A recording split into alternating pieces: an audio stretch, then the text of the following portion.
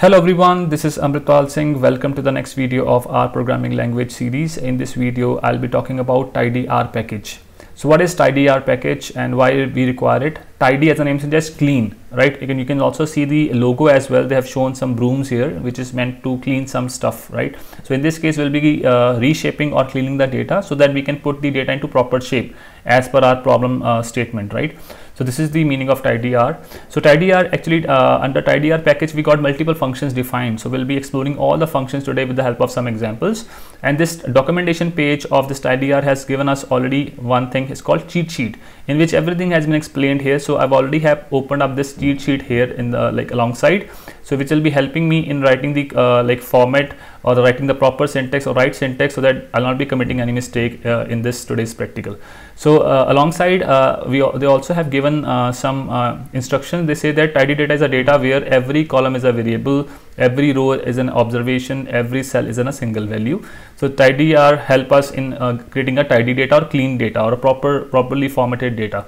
So let's see how we can make use of it. So for that, I'll be making use of my R terminal, right? So let's open up the R and let's start with this practical. For that, I'll be loading two libraries. One is TidyR. First of all, you need to install the package TidyR with install.packages TidyR. As I've already have installed, so I'll be simply calling the library TidyR. And I'll also be requiring for today's practical some of the tools of or functions of the dplyr as well, which I've already opened, already have covered in the previous video. So I also have load up this dplyr package as well. So let's now load the data on which we'll be applying all the functions. So it's I'm putting it in a queue. So read.csv is a function. We know that to read the CSV file. So file name is tidy.csv, the simple file available.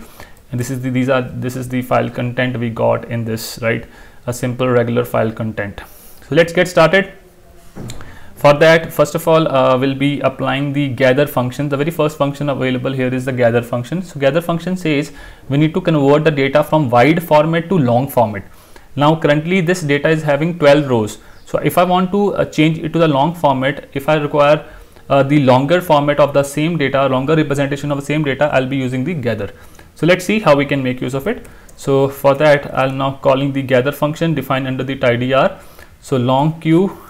So in this case, I'm now calling my data called queue, and with the help of this pipe operator defined under dplyr package, I'm now putting this output of the queue to the gather function. So gather function first will take the name of the columns that you require later on. Okay, so I'm putting it here, quarter and revenue.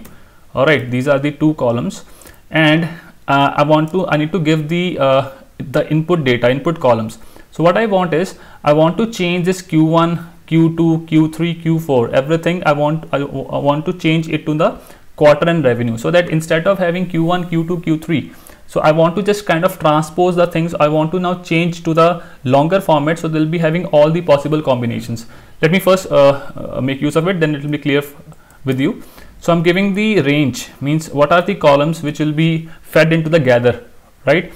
So it will be changing this current format into the longer format. Let's see it here.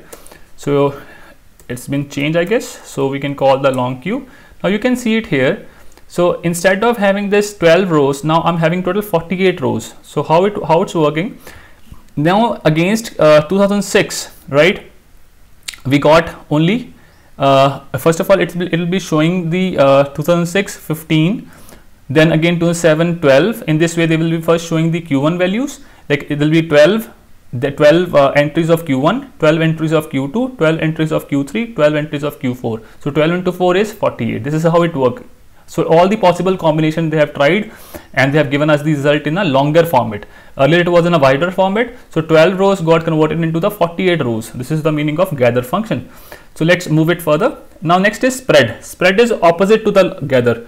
It will be converting the longer format into the wider format. Now let's try to put the data back into the same shape where was it was earlier in. Okay, so I need to convert this long queue into queue back. So for that, I'll be using the function called spread. So spread is opposite to the gather.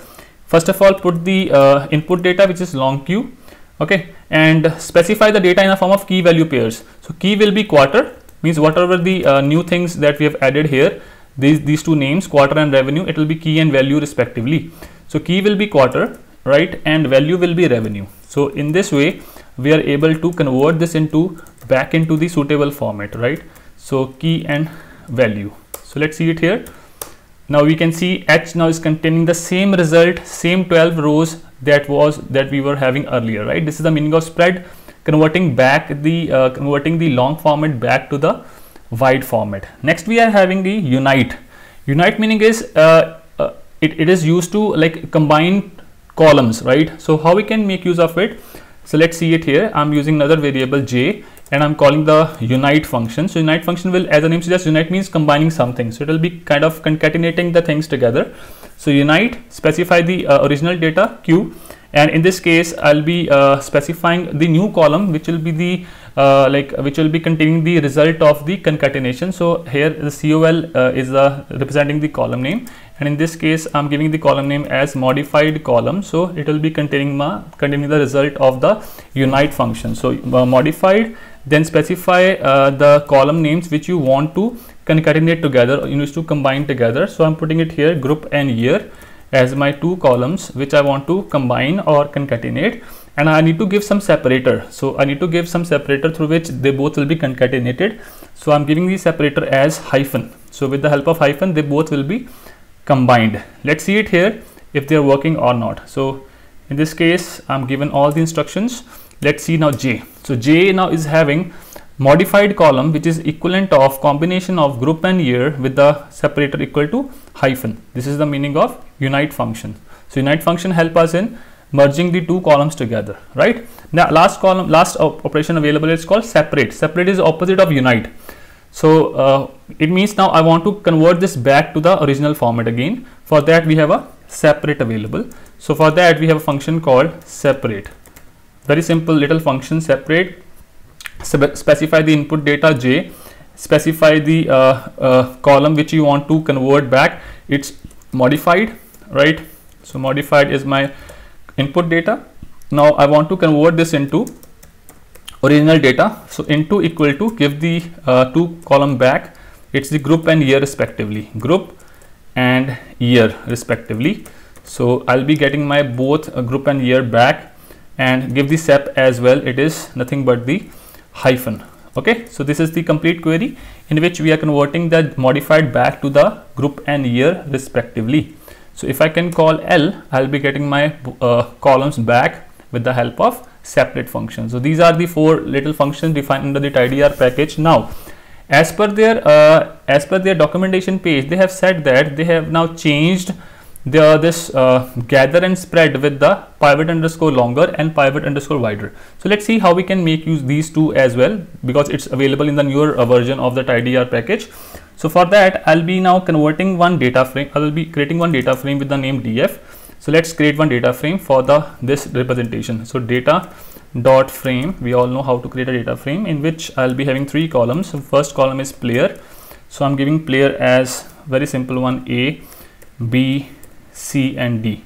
Okay, so I'll be having four players for this data frame, A, B, C, D, right? So these are the four players. Now I'll be having another column as year. So I'm putting it as year equal to, so I'll be having 4 years available, maybe 12, 15, maybe 19 and 19. These are the 4 years I've added. Third column again I'm putting it as year 2, so I can make it as year 1, and third one is year 2. So year 2 equal to C, and again I'm putting it here 22, 29, 18, 12. Some random values I'm just using for demonstration here. All right, this is done. So df is, this is the data we got. So how we can convert this into a longer format? For that I'll be using pivot underscore longer. So for that df, then using pipe operator, output of df will be fed into the pivot underscore longer. All right, pivot underscore longer. Then we can specify the column names which I want to use as my input. It will be year 1 and year 2. It is actually, as I've already stated, that it is equivalent of this gather one, right? So it's a newer format, newer version we are having as per the newer version of the this one TidyR package. So year 1 and year 2 is my input data.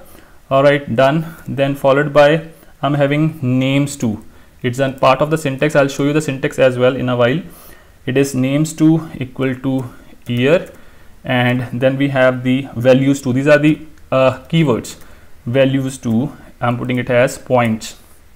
Okay, so putting as points. So this is the complete now information.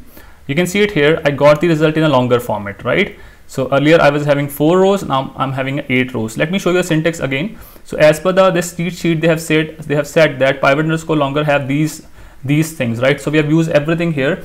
Data means input data, calls we have used names2, values2, and this is the optional parameter drop NA. We'll talk about this in a while as well, drop underscore NA as well.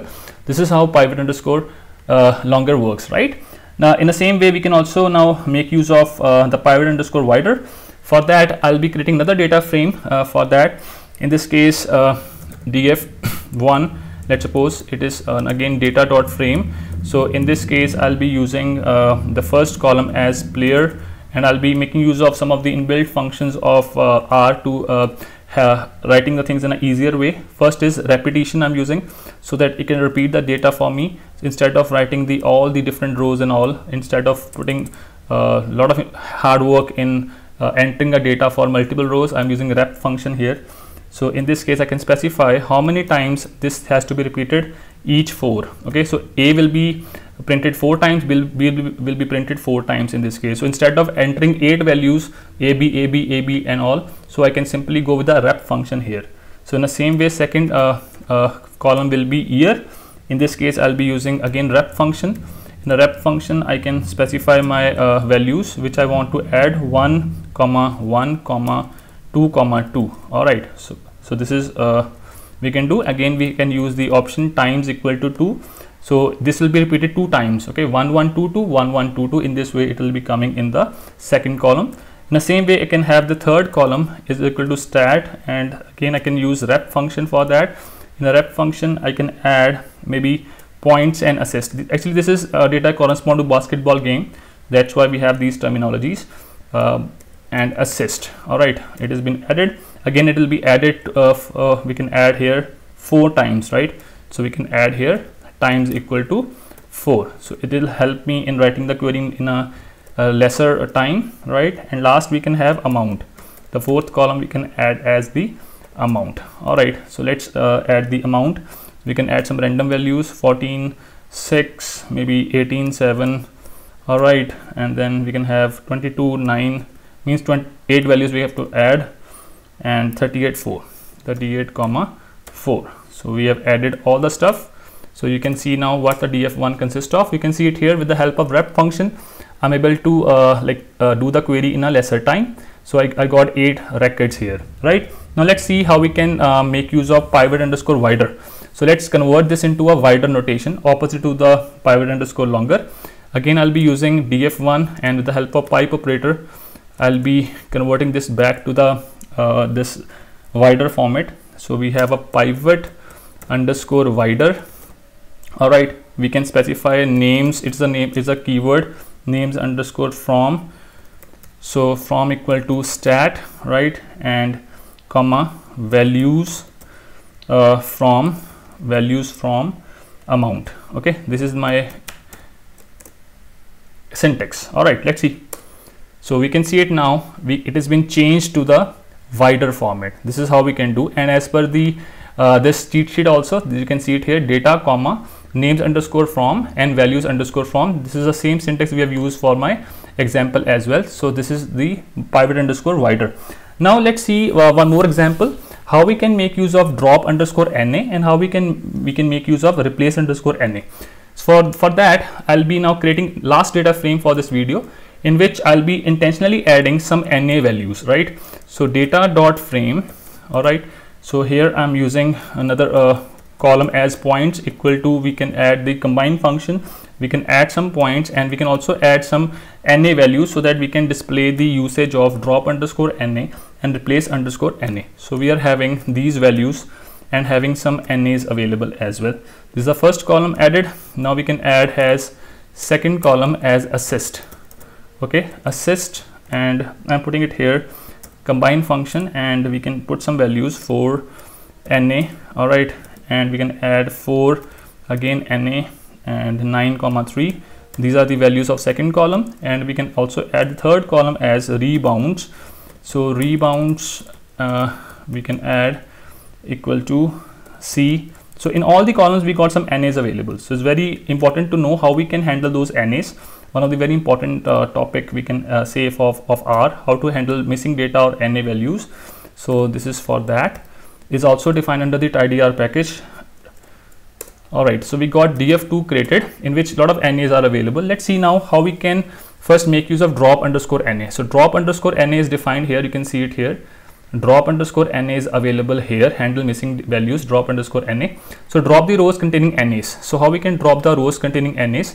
For that, we can either specify df2, simply use the pipe operator and simply call the drop underscore NA. So what will happen? It will drop all the rows containing the NA values, okay, in which we are not specifying any parameter.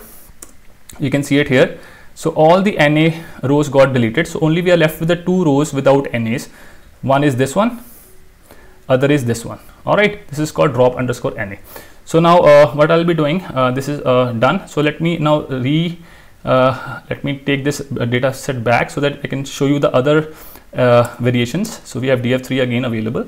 So if you want to now specify specific thing, now instead of going with this complete NA, we can specify some columns as well. Let's suppose I want to specify columns now, rebounds. Okay, so what will happen, that it will be specifying here that wherever we have the values in the rebounds column NA, that will be removed. So the very first row and the last row will be removed from this. So this is how we can do it. In the same way, we can also define multiple columns as well with the help of combine function. And last topic for today is replace underscore NA. Again, it's a part of the TidyR package. Again, for that, I'll be creating another data frame with the name df4 now. So df4 is my last data frame. So in this case, we can specify df4, then again pipe operator, specify replace underscore NA. Means I want to replace all the NAs, let's suppose, with the 0. For that, we have a list function available, and specify I want to replace rebounds NA with the 0. Okay, that's it. So you can see it here, all the rebounds NA got replaced with the 0, and it has been defined under this as well, replace underscore NA, right? So this marks the end of this video. I hope you must have understood the TidyR package and their functions. In case something is not clear, please do comment on this video. Thanks for watching, guys. See you in next video.